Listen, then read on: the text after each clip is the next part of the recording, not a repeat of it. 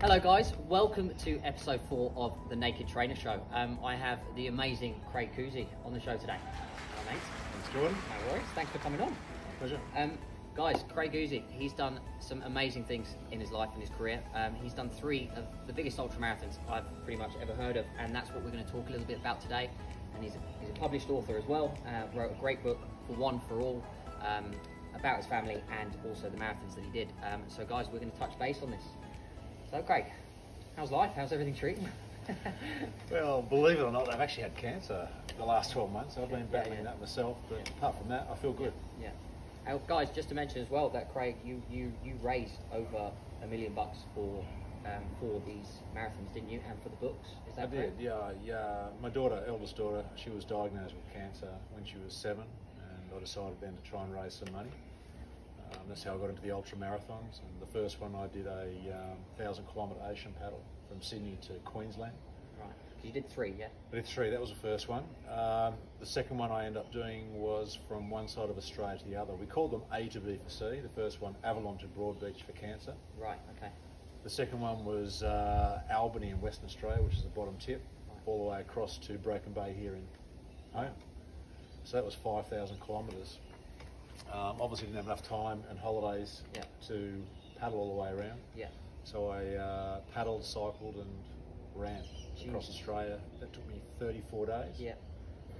And then the last one was actually 10 years after Jessie passed away from the cancer. I decided to do the last big one, which was a 91 days all the way around Australia. And again, it was more or less paddling up the east coast of Australia, cycling across to Northern Territory, went through Lake Argyle, down through the west Australian coast paddling, came inland, ran through the Great Sandy Desert, and then more or less paddle across all the way through Tasmania and then back up Sydney. So it was 91 days of pretty much every day. I think I had 4 days off in the 91 days. Did you ever do these in teams, or did you just always do it by yourself? Always by myself.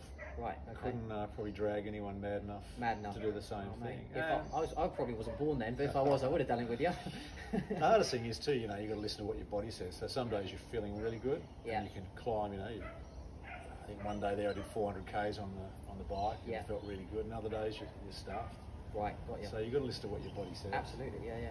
And just so the listeners know, every ultramarathon, can you talk about what the basic ultramarathon is, or are they all different? Do you always cycle, swim, paddle, or is it always just one? No, the first one was just paddling. Right. That's how I started. Yeah. I used to be a boat rower. So that's in a canoe? Yeah, in a kayak. Kayak. Like a ocean racer. Right, okay. So slightly different to a kayak. So you're actually sitting on the ski rather than in it. Yeah. They're 17 foot long. Yeah. Quite slim. If an average person sits on it, you'll fall in. Yeah. So a lot of your energy, is actually taken up balancing the ski, especially in the ocean. Right, okay. So that was the first one. That was 16 days of every day 16 paddling. days every day. Averaging about 70 k's a day, which is the same distance as the toughest race in the world, which is the Molokai. So. And over 16 days, that was race 1. That was the first one you did. And it's always been around raising money for cancer research, is that right? We raised about $152,000 then. For the first one? First one, yeah. Right, okay.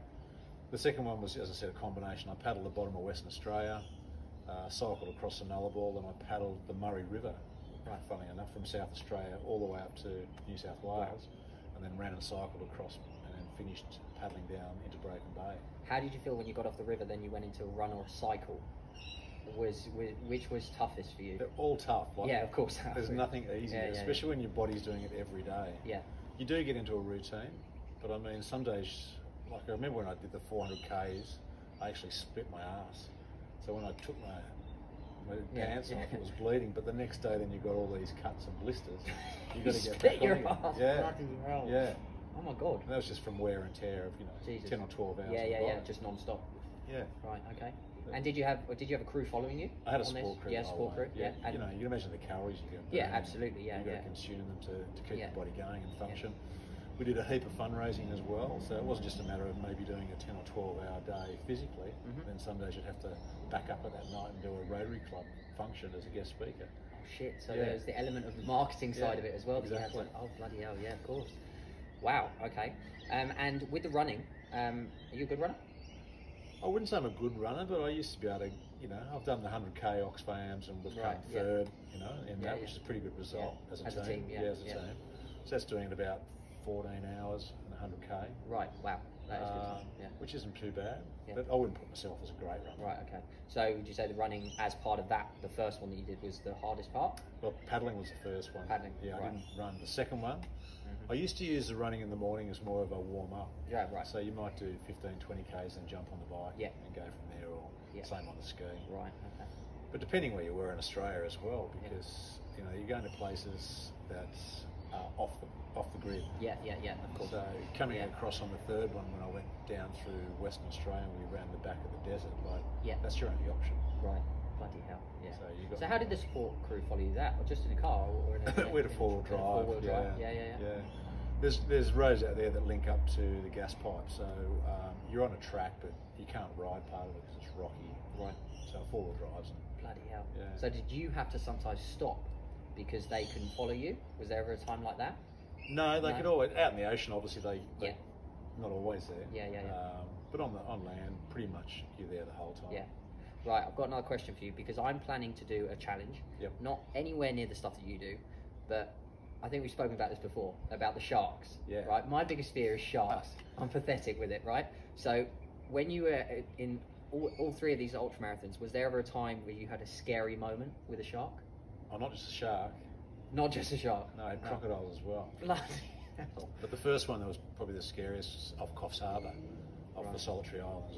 There was two great whites. I was going through a big school of fish, which always intrigues me. I can remember looking down to my left about a metre, and there's a shark as big as a ski, which he took 4 metres, 5 metres, and just following me, just like where your foot is now.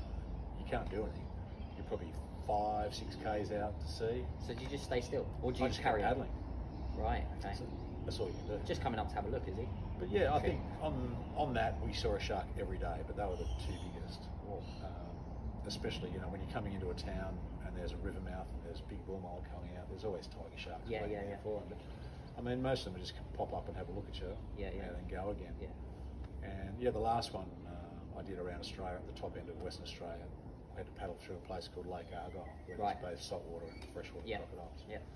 I think the estimation, there was a helicopter doing a check then, there was between 30 and 40,000 freshwater. And there's you just paddling through. And the guy said, where you get out is quite dangerous because there's a lot of big breeding saltwater crocodiles. But I mean, you get by. Yeah, you do. Wild dogs was the other thing too, that sort of... what, when you're on the run?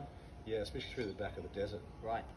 We were warned about them, and I never saw them, but I hallucinated at one stage going through it about 5 in the morning. I was by myself. I left the support crew asleep. Yeah. I took off. I said, Was it the plan to take off, or? For me, it was just a backpack, and I let them sleep in and said, look, see me 4 hours down the track. Yeah. I'll cover this amount of distance, but I've been told about these wild dogs, and I started hallucinating because your body's tired. Of course it is. You started to see things. Shattered. It was quite weird. Yeah. Really I actually had the same thing when I walked to Brisbane. I had the same thing, hallucinations in time, finishing an 18-hour day, and then I'd think I'd be sleeping or anything, but actually I'd already gotten up, and I'd start to hallucinate things.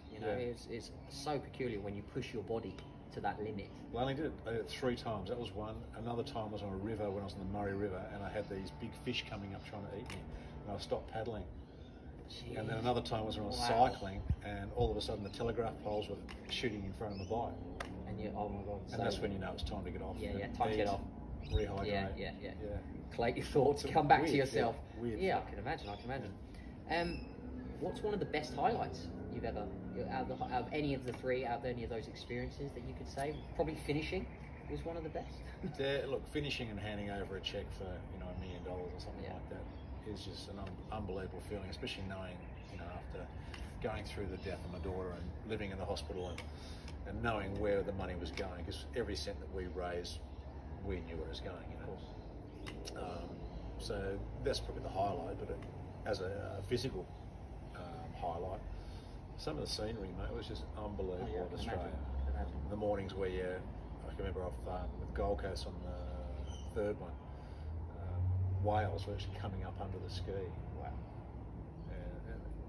Dugongs off the top in Queensland. you know, they're probably about 3 metres under you, these massive big dugongs in clear water. That's incredible. Yeah, it's some incredible really moments you have amazing with experience. nature. Right, that's amazing. I mean, it sort of, if you haven't done anything like that, it's kind of, you can't get your head around it until you've done an achievement like that, I think. Yeah, and funnily enough, people don't give themselves enough credibility to try things, Right. and people are scared of failing. You know, when I do guest speaking functions, people always say, you know, what's the biggest thing you used to worry about? Aren't you worried about this? And I say, well, if you worry about it, you're more inclined to fail. Yeah. If you don't worry about things and try it, Absolutely, yeah. you know, the only